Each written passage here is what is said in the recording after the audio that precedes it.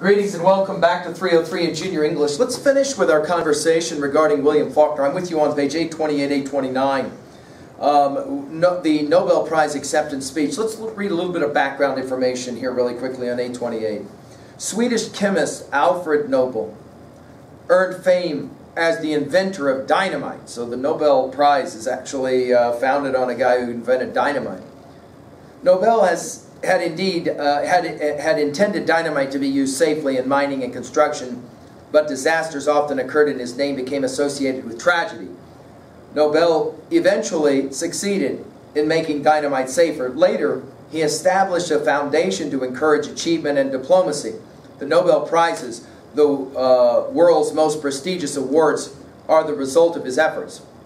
When William Faulkner received the Nobel Prize for Literature in 1950, he delivered a speech that is among the most moving examples of oratory in our literature. Go ahead and jot down in your notes really quickly that this speech was delivered in Stockholm, Sweden, December the 10th, 1950.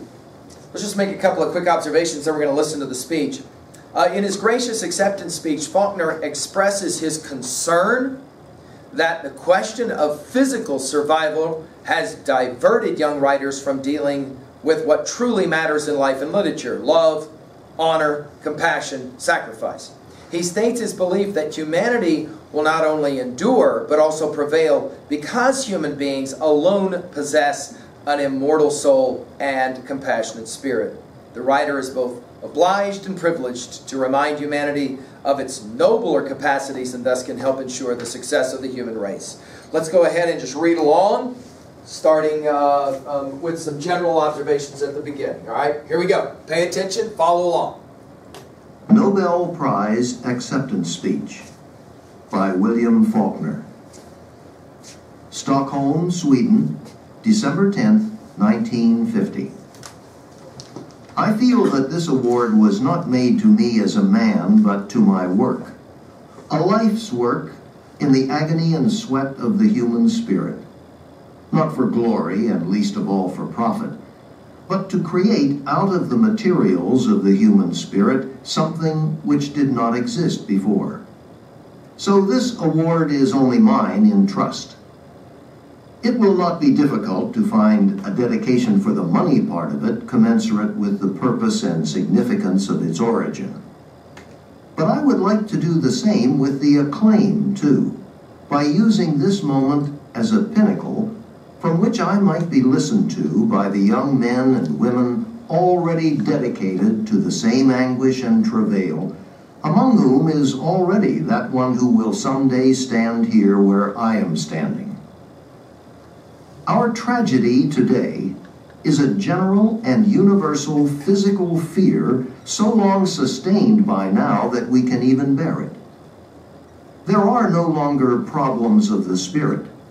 There is only the question, when will I be blown up?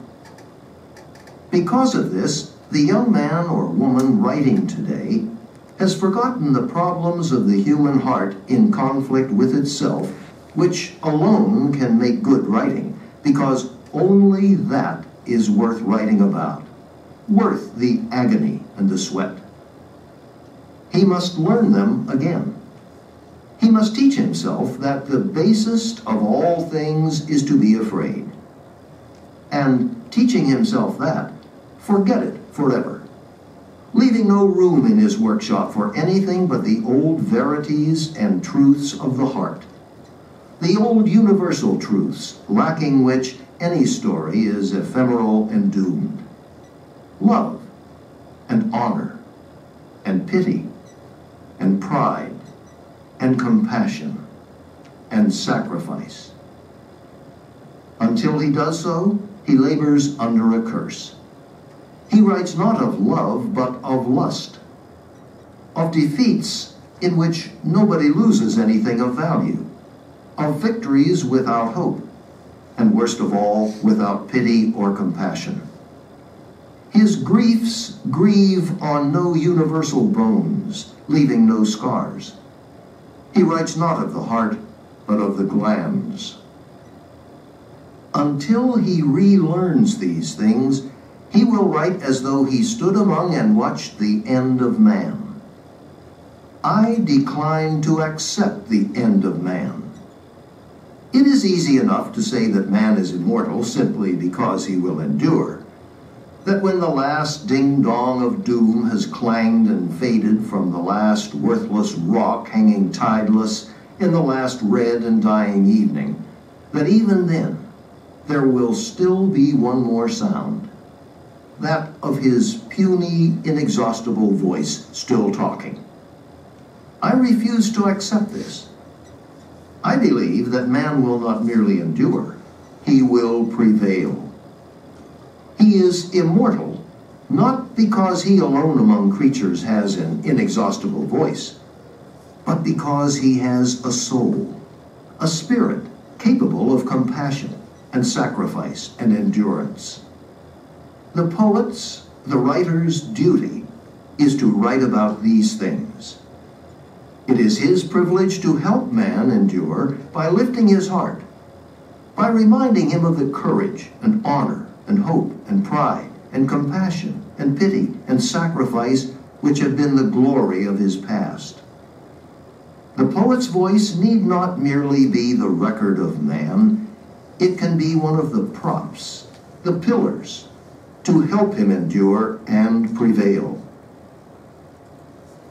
All right, let's turn now just for a few seconds to do a quick annotation of this really famous speech. You can see that the speech really kind of breaks into two parts, right? First, obviously, Faulkner is going to say that I'm not really, worthy of this as a human, but I will take this prize by virtue of the work that I've done. Then the second part of the speech, and obviously the more important part of the speech, is to talk about modern writers, people who are his contemporaries but who are younger. And about that group he says, I'm worried.